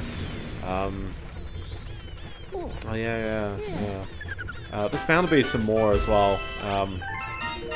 Try and pull up something from the mini clip days. Prankster Comet is alright. I'd get another Prankster Comet. Can't believe it. So, Creeper World. Oh, Creeper World. Like, I never played Actually, I did play Creeper World 1 on Congregate way back when. And then I had completely forgotten of its existence. And then I just saw Creeper World 3 on Steam, overwhelmingly positive. I played through all 3 on Steam. And Creeper World 3, legitimately, like, that guy is so impressive. I really want to play 4, because I'm just like, it's so incredibly addicting. That game is so amazingly good. Absolutely tremendously good. So, I would tons recommend Creeper World 3. Tall Trunk's Purple Coin Slide. Also, you could play as Luigi on this one, which is a bit of an interesting move. I like how Luigi's always an option there. I played both 1 and 2 for a little bit when 3 came out on Desura. If you remember that. Oh yeah, Desura. Yeah. Yeah, oh, dude, yeah, 3 is just so well done. It's a little bit shame that his little spin-off game, Particle Fleet, is not quite as amazing. It's alright, but yeah, it just doesn't have the feel. There's something organic to how Creeper World works. For reference, yeah, I lost some purple coins around here. I had 140, must have dropped them down the slide here. Could you get those coins back for me? Even just 100 of them will be fine. Make it worth your while. Got someone down at the end of the slide. We'll take care of your deal. So, at least they're nice enough to tell you, yeah, there's 140 coins down the slide. Unfortunately, they come fast, man. They come fast, so you better be on your toes. Dude, okay, real talk, if Retro Achievements did this set, they would totally stick a get all 140 coins. Is it even possible? No, I can't. No, it's not possible. They would stick a very high number on there, at least. They'd also stick time limits on a lot of levels, if anything. Maybe put a time limit on every level.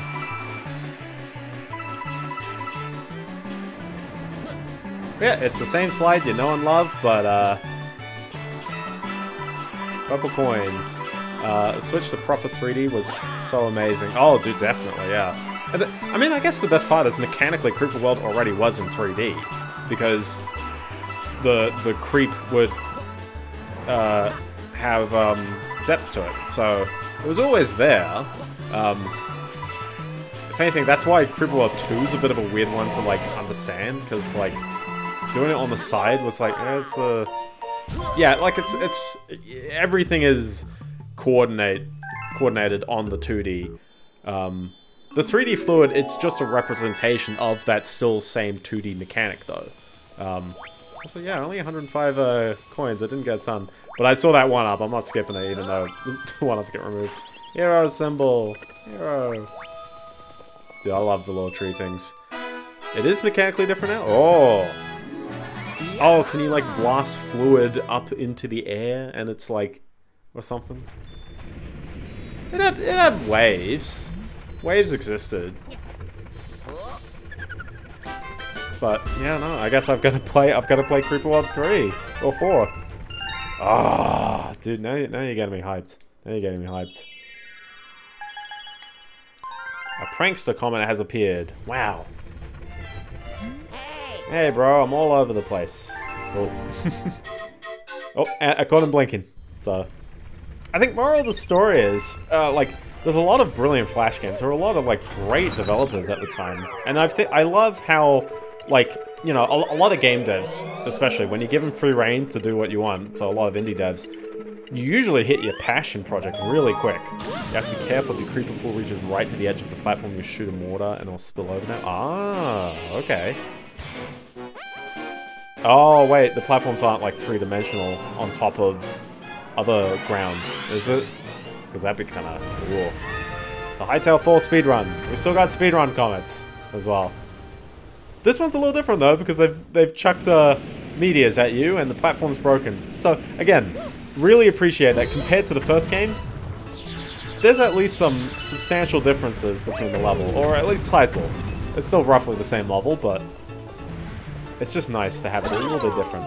As well as you got this fella over here who's gonna make your waves deflect back and hit more. Oh, okay. Because yeah, it used to just be like they wouldn't extend out, which didn't really mean too much.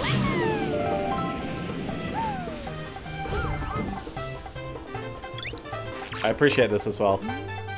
Control Yoshi, you can. Yeah. Alright, here we go. Up the slope. I'm heading over to the right now because there's really no reason to keep going up to the top. Unless there's a penguin up the top who says something different, that'd be fun. Ancient waves like water. Okay, now I've really got to play Creeper World 4. You got me curious. What is it? Creeper World 3, Cook Serve Delicious 3? That one's got a 4th game come along as well. I really love, you know, there's a handful. Okay, real talk. I'm usually very critical of indie games, and yet, like, all these Flash games and all, like, this period, I always find, like, there's a great degree of just unabashed quality that you get. Or not quality, but, like, you know, dedication towards just one fun mechanic. there's a lot of indie games nowadays that just seem to, like, you know, not fully realize their idea.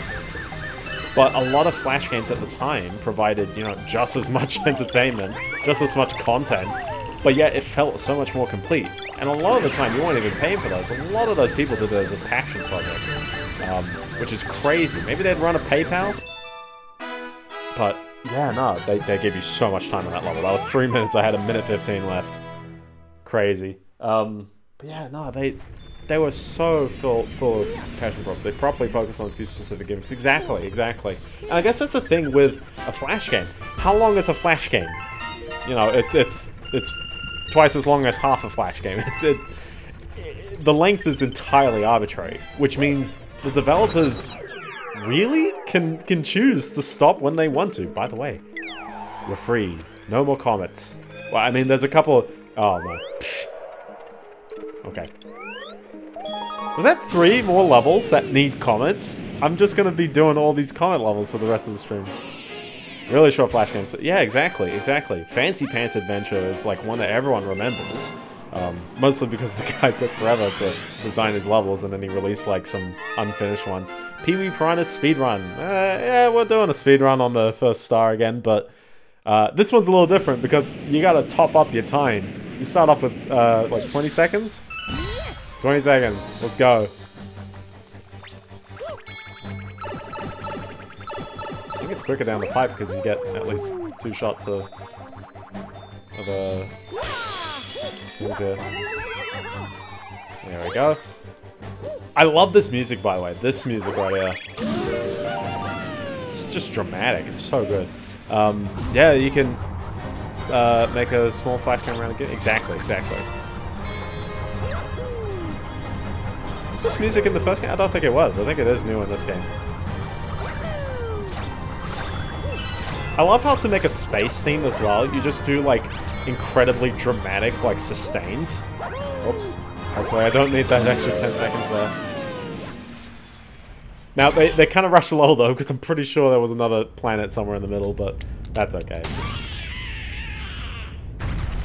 Squeak. He's a drippy boy. Now here's the thing, I took my sweet time on this guy. Yeah, there's a fair bit of... Oops.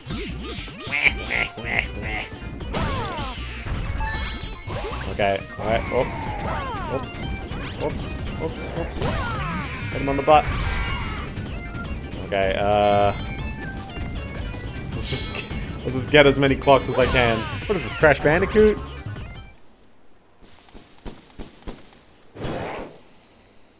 Now I'm angry.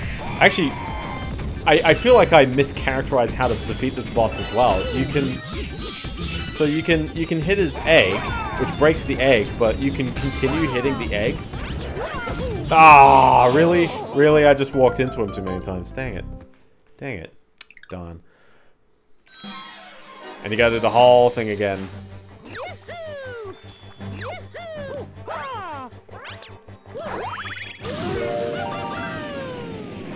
I feel like I'm gonna really cut it for time by skipping both of those.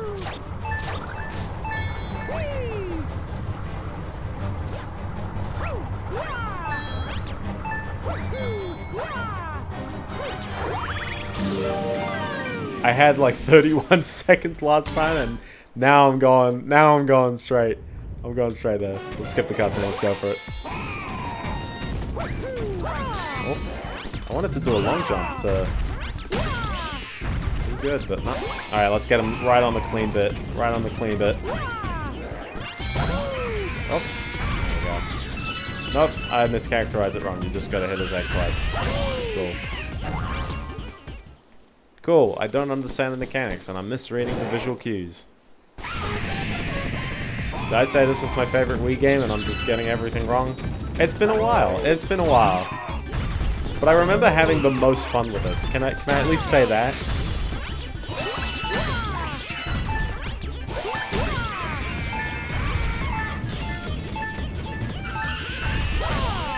I'm gonna need that extra 10 seconds because I gotta pick up the star in the remaining time. The average game journalist... Oh, exactly. Dude, the average game journalist would be bronze starring this whole game. Oh no, they were nice. They stopped the timer for you as well. Because the first game kept the timer going after the boss was defeated and you hadn't gotten the star yet. It's very brutal. I think everyone at one point has, you know, run out of time in that interim. It's so disappointing, especially for the 4-minute ones in that game. But yeah. Man, what is it with game journalists and just, like, not being good? It's weird. It's like, dude, like, I mean, I don't like being paid. I'm gonna make so many brash comments. I'm gonna have Lucy O'Brien coming up in my tweets again going, hey, what'd you say? I had an engagement with her on Twitter. Not, you know, not married. It's in, like, ages ago. I had, like, a chat on, like, how someone didn't disclose something. And, we reached a compromise where it's like, oh, she kind of explained it in decent ways, but it was, like, could have been a bit better, so. Haunty Holes Galaxy, a glimmer of bulb berry. That's right. We should show off some more gameplay mechanics. How about that?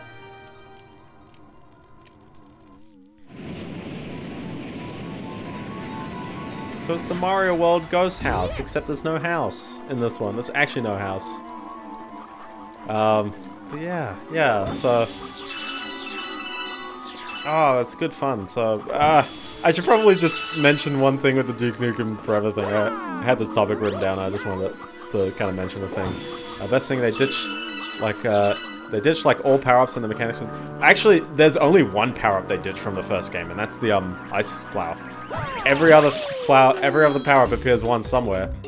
I appreciate, though, that, like, you know, apart from some of the more typical Mario designs, by the way, these guys really love their ground pounds, because you can break the... Oops. Yep, because the Fire Flower's already happened. The bee... This one's a tricky one. No! The spring does appear at one point. The spring will appear at one point. I can guarantee that. I'm very certain the spring appears. Just once. Oh, the bee and the Fire Flower. I'm pretty sure the boo exists. I'm pretty sure the ghost mushroom exists at one point. They're so underused though. But I do remember them existing just once. I love having this theme because the whole point of Mario World is that every song had that theme going on. This is well, one of two uses of that theme, because we had the overworld, the overture music on the Hytale Falls Galaxy as well, so... It reminds me, if anyone's played Earthworm Jim, level 5, I know that's using, an actual... I forgot who composed the music. I'm gonna say Mussorgsky. I don't think it is. Maybe it is, actually. We got a speedy one as well. The speedy one is good fun. Because I'm pretty sure the Comet medal is, like, somewhere along here. It is? It is Mussorgsky! Ooh! Ooh! I'm glad I got that off the top of my head. I don't know the name of the piece, though. I'm never good with classical piece names, because it's usually, you know, Concerto in E minor, Opus 15 or something. It's not Concerto. It's, is it a symphony? It's very brass-heavy in that. It's not exactly the piece. You know what I mean, the...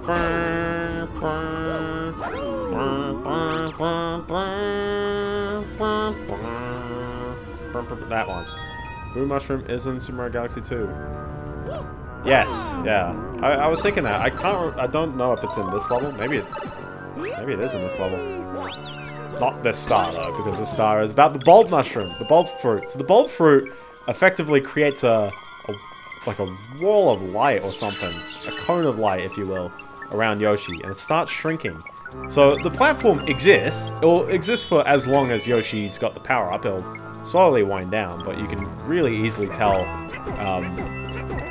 what the power up is. If you're actually curious enough as well, you can skip the door by just jumping past here. But I love this effect. I'm an absolute sucker for how this effect is done. And it's so easy. It's a fragment shader. It's just like, for every pixel, you know, if it's within this range, you know, draw it. If not, then it... Whoops. Whoops.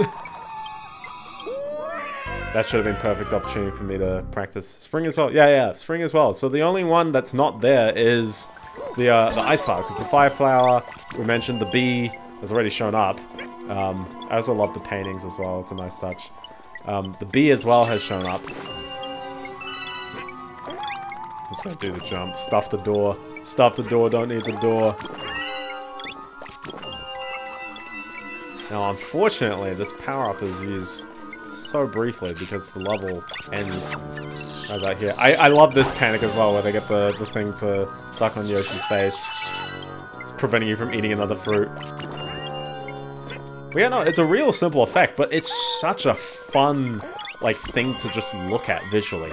It seems complex, but trust me, it's just, as long as you got the power-up, you can stand on the platform. It's mechanically as simple as it is. Only ice flowers. Yeah. I feel like it's a trivia point. And the red star, yeah. The red star's a surprising one that they never put back in, because I think the example everyone always likes citing for an unused mechanic that gets used in the sequel is the ice flowers in, the ice arrows in Ocarina of Time were relegated as just a bonus item you'd get at the end of, I forgot where exactly in that game. But all they did was there were arrows that just dealt a bit more damage. Whereas then Majora's Mask legitimately had a mechanic where you'd shoot arrows at water to create ice platforms. Red Star was also in 64 as the wing cap. Yeah, the wing cap is an interesting... Like, the wing cap is used so well in that game, and I'm kind of glad Nintendo has never tried to recreate it, like, at all. They've... Legit, Mario 64 is sacred.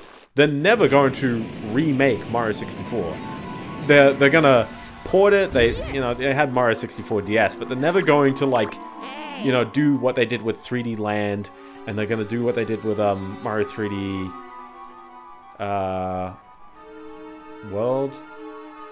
Not 3D. 3D World's kind of its own thing, but 3D Land, where it's like they take the Mario 3 concepts and power-ups. Did they do it with World? Yeah, the red star is just the victory lap in Super Mario Galaxy to remember the Great 64 wing cap. Yeah, it felt like they had the idea, but they just couldn't figure out, like, how to slot it in neatly. So they gave it as a, a Sunday Drive kind of level, where the level inevitably gets beaten. I'm kind of amazed they even did keep it in, because yeah, it's a one-time use mechanic. And Nintendo's typically not one nowadays to put in underused mechanics. They're really good at going hand, so it's just the same. This is the same one. Let's do it once more with feeling.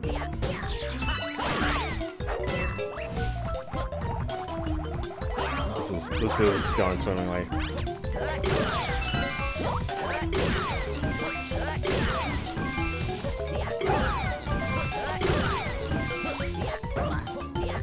I took so long at the beginning.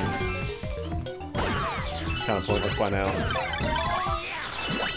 Although I was probably like a second and a half behind where I was before, so... Whoop. The boos won't hurt you as long as you don't look them in the eye, okay? Tee-hee-hee. And there's a big boo. But you can look at them and then they don't hurt you. Wouldn't you know, it's the complete opposite of what the sign said. I also like how they introduced the shrinking platform there. Right out of the first game, I'm pretty sure they've appeared on another level. Everyone likes a moving platform kind of level, you know? Nice, calm, chill, moving platforms. And we got more Mana Munches. That's right, 2 levels of Mana Munches this stream. Amazing, I love the Mana Munches. We've also just got holes in here.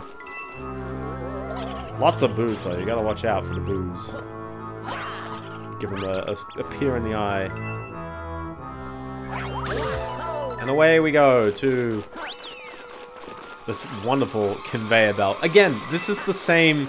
Well, I was gonna say, this is a little bit different. Like, I think the rendering is the exact same kind of methodology.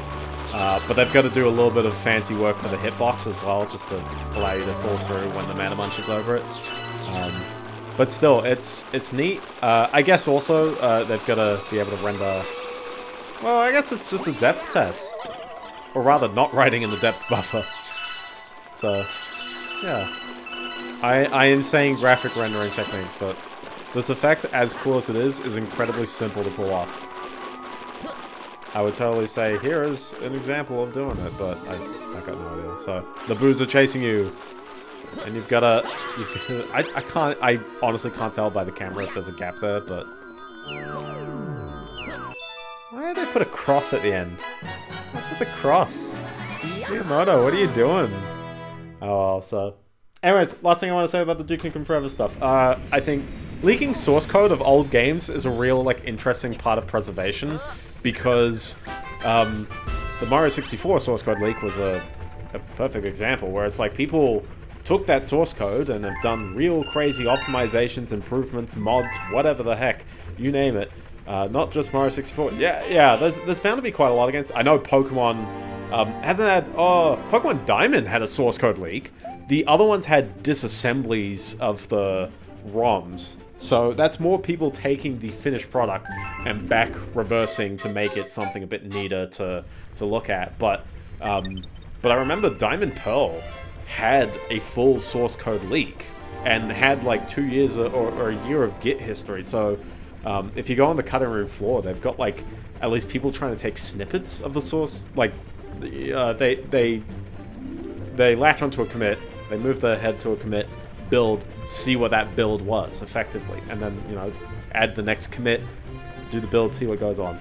The real old Pokemon games, as far as I know, the source code is assembly anyways. There's definitely a finished product in assembly. I know that they did do work in assembly, so if you could find the C source code that they had, it would not describe the full implementation of the game. I know that they would 100% be writing some stuff in assembly. It could be inlined in the C code, though. You can write assembly instructions in your C code. So it could be C code that invokes assembly like that. Maybe. But I'm trying to think, was there another source code leak? Off the top of my head? Can't recall, but source code leaks are really interesting. It sucks for a company because it's your own intellectual property, and really sucks as well if you're still using that code somewhere, because that gets kind of annoying.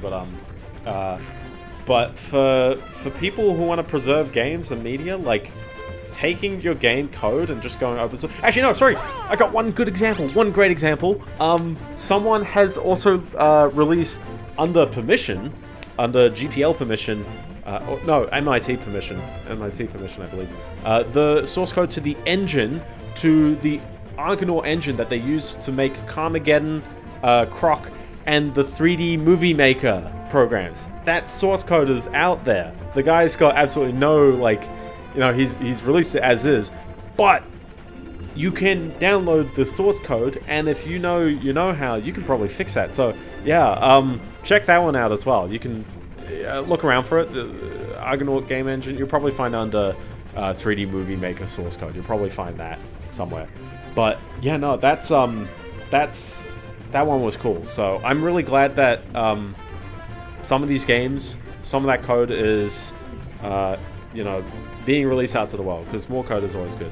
Can you run Linux on mainframes? You can run Linux on a lot of things right now. I bought a NAS over the last weekend, and I finally transferred a lot of files off my drive, off my SSD. I used to be kind of hoarding all my videos on it because I record to it. It's nice. You don't have to worry about disks problematically going out on you, or hard drives going out on you. But yeah, moved all my old videos to my NAS, freed up like 1 terabyte on my computer. I still got like the original videos I uploaded to YouTube back in 2007 as well. I never get rid of those. It's good memory, core memory. Point is, the NAS itself, they let you SSH into it and just run whatever you want. The only problem is the thing's only got half a gig of RAM, or half a gig of RAM, so you can't run too much on it, unfortunately. But because the storage is all the stuff you've inserted and it's a quad-core CPU, I'm pretty sure you could run some basic stuff on it. And it's got extension support, so that's neat. It was a Synology DS220J. It was like $250 from ShopX. It was It's pretty alright. It's actually pretty okay. Some student went like, it can't be that hard, and rewrote a small part of the Linux code. It's actually handling the hardware level and then immediately ran native on mainframes. Ah, that's neat. That is really neat. Linux is well laid out to allow people to interject as much as, like, as many parts as they want. I don't think Windows is, like, as bad as people say, but because it's closed source, you can't tell. There's no source code leak of red and blue, so, yeah, there's bound to be bits of C somewhere in there because a lot of people are not crazy enough to program the whole game in assembly, unless you're Chris Sawyer and you're writing Roller Coaster Tycoon and you're an absolute madman. Even back in the day, people would write C, they'd compile it into assembly, and then they'd tweak the assembly. They would manually tweak the assembly to fit space if they had to. If they didn't have to and it ran fine, there's no issue. So yeah, insane stuff. So yeah. All right. So with that, I gotta check my ceiling. It didn't drop again, but I am gonna check. I'll do what you said. So until then, let's just do a small recap as well. So in this stream, I didn't get too far. Old games from the late 90s are crazy complex. Yeah, they're complex because they're... Well, I think they're complex because they go so low-level technical. Larger games now are complex in high-level concepts. They combine so many things together, and they're doing stuff like, especially ray tracing and all that stuff, I find the best integrations of it are very impressive. The best integrations of everything is very impressive. Unfortunately, you get games like Doom Eternal, which are really good for how they do their rasterized rendering, and then they lump in like the same ray tracing everyone else is doing. So the late 90s, definitely, yeah. Roller Coaster Tycoon is a great one. I think Quake 3 is very impressive on a lot of aspects as well. And I guess just any of the Quake stuff, any of John Carmack's stuff is amazing. He's a great guy to look at. So, anyways, just to recap this stream, so we did Cosmic Cove, swam around a bunch, skated on ice, Ho-Oh flew around on him,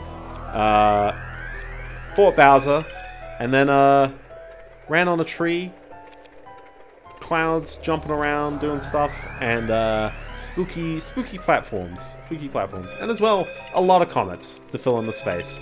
There's still 6 worlds, by the way, or 7 worlds actually. There's a lot of levels still to go, and in fact I've probably been spending a lot of time just clearing out some of these other stars. So we still have a comet medal on Bowser Jr.'s Fiery Flotilla, so note that there's still a comet available on some of these.